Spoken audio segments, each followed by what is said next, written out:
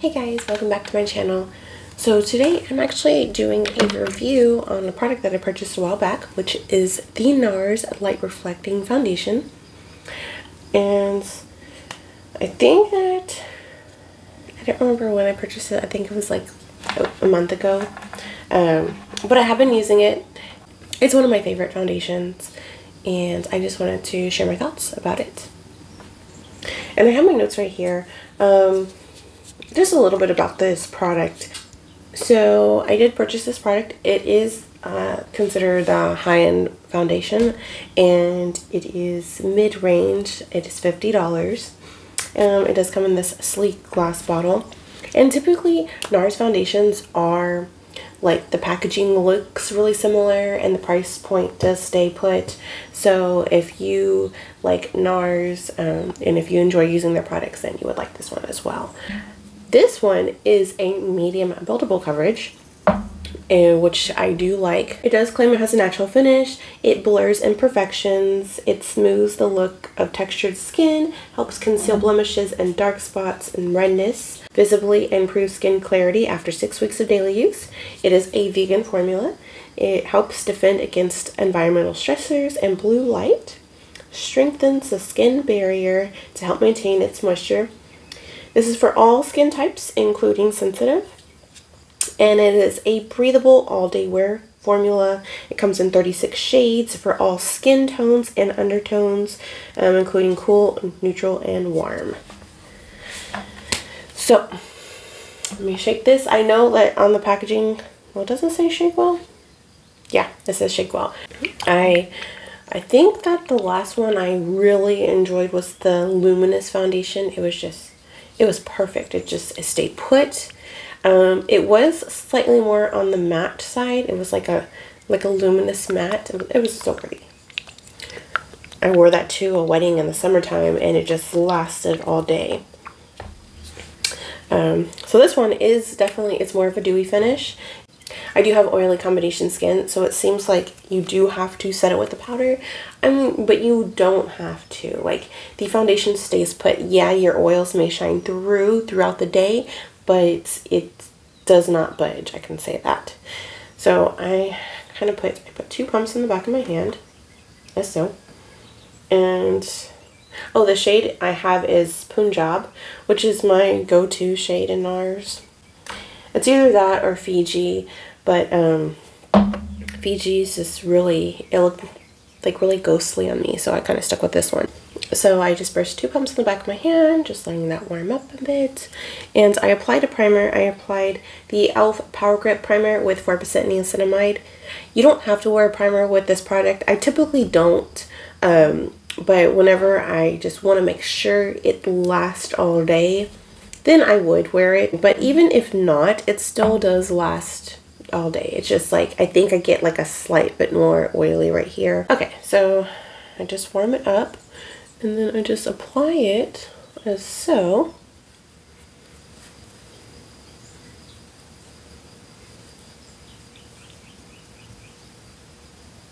And as you see, this color is, it's not my, like, not my winter shade.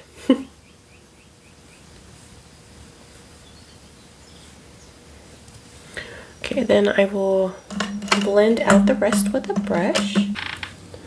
I'm going to use a brush by Zoria. It's from Amazon, I know that. I did receive it as a gift, but I can definitely include the link down below. And then I just buff it in the skin.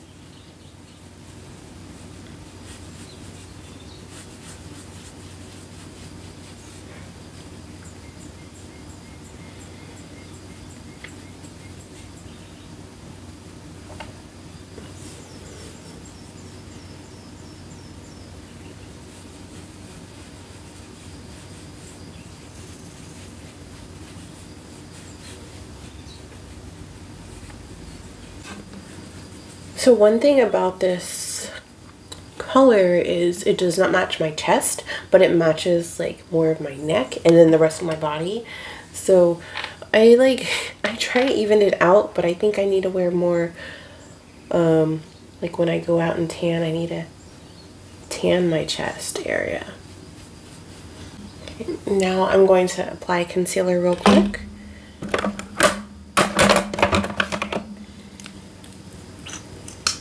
And since this is like I feel like it's a light medium coverage foundation, light to medium, I try to sheer it out as much as I can and use it as a nice light foundation, because with summer coming, I just don't want to wear something so heavy. This concealer is super full coverage, so I have to like sheer it out. It's best to like, I apply it on the back of my hand now and then just feel like I apply as needed. I don't know if you can see, besides the color not matching my chest, it gives a very nice glowy radiant finish. It's just, I mean, I can't say it's completely dewy because it's not. It's just like a nice radiant finish. You don't get dewy, like if you have oily combo skin like me, you won't get like dewy until closer to the 6th hour mark. Then you start to get dewy just around right here. Maybe your cheeks get a slight bit dewy, but it's nothing bad at all. It actually, I love it because I tried to look for more like glowy, dewy type of foundations, and this one is just right up my alley. The formula, it's just very nice. It blends in so easily in the skin. There's no like streakiness or anything. You can use your fingers, you can use a sponge, you can use a brush. I prefer either using a brush or my fingers. I use my fingers like if I'm in a hurry and I'm not wearing primer, I just want to put my hair back and just like use my fingers, and then I'll just go apply some mascara. But if you want like to lock it in, then I would say you can use a setting powder. The setting powder I use is the e.l.f. Halo Glow setting powder, and I have the little powder puff right here, and that's where it starts settling in the fine lines if I don't set it. But I won't set it everywhere. And if I use a setting powder for this, this is actually the only one I have, but if you use a setting powder for a glowy foundation and you don't want to take away that glow, then use, make sure the finish of the powder is like a radiant finish or a glow finish. And then if you want to mattify certain areas, then use a matte powder. I like to use my e.l.f. Luminous Putty Blush, and so it kind of goes hand in hand with it. It's very nice, and I'll go ahead and just apply a little bit with a brush.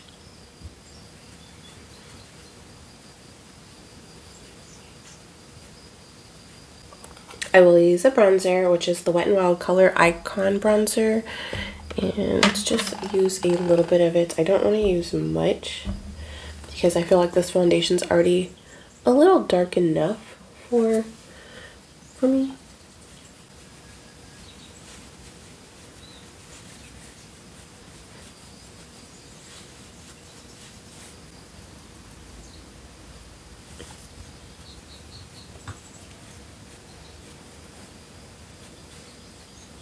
So I do have a new lip liner.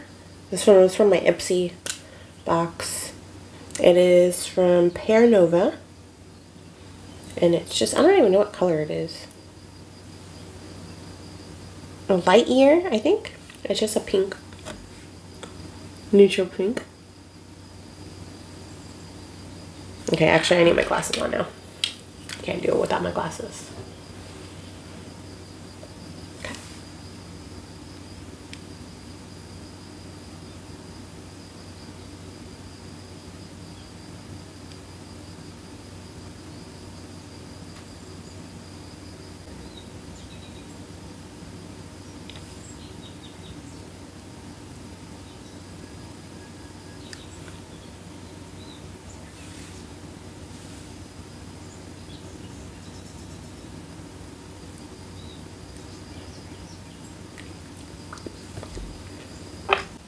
Okay, so I did finish off my makeup. This is it. Lipstick, actually I used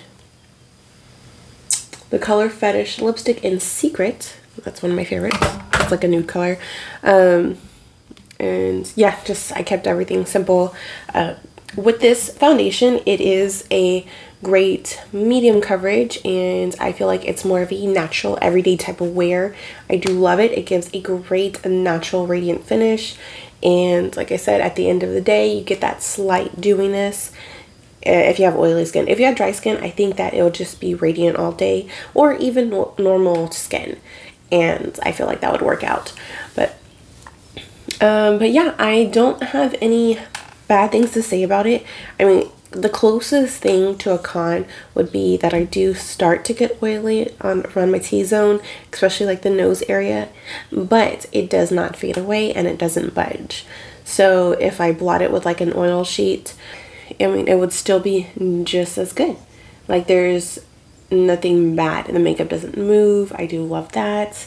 And again, I have oily combo skin. I don't have super oily skin, but if you have super oily skin, I would say, you know, set it with a powder. If you want to set it with a matte powder to make it last and lock that in, that would be great. But other than that, yeah, I definitely enjoy using this product, and it is one of my favorite foundations. I will definitely keep using this, and I can't believe I waited so long to get this product.